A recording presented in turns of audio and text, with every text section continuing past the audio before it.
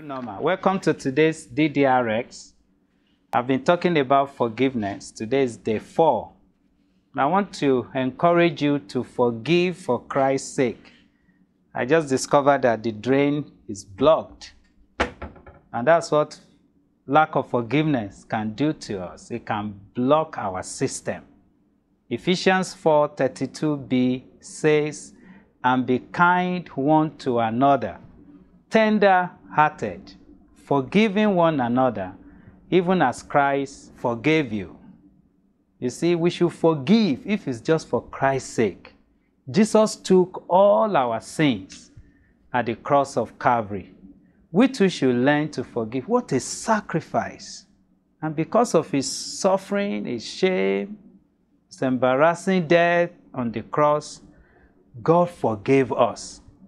So no matter the offense, we too can let go and let God. You can move on from the past guilt, from the relationship troubles, from the emotional trauma, from the embarrassment.